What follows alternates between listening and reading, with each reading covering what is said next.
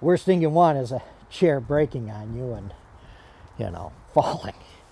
At Four Seasons Golf and Ski in Fayetteville, operations manager Bill Hain is tasked with maintaining a small but busy operation. With the first snow making landfall here in central New York, 'tis this season for ski locations to finalize preparations for their guests. Over the course of the season, we get a fair number. I mean, certainly we're not doing 10,000 or anything like that. The big resorts up in the West Coast, they're probably doing 10,000 a day in some cases, so.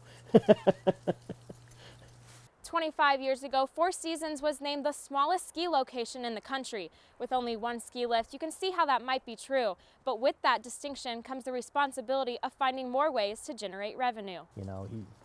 About 2001, we added the batting cages, so we have added things over the years and improved things. In an effort to keep money coming in year-round, Four Seasons has also added a mini golf course and a golf driving range.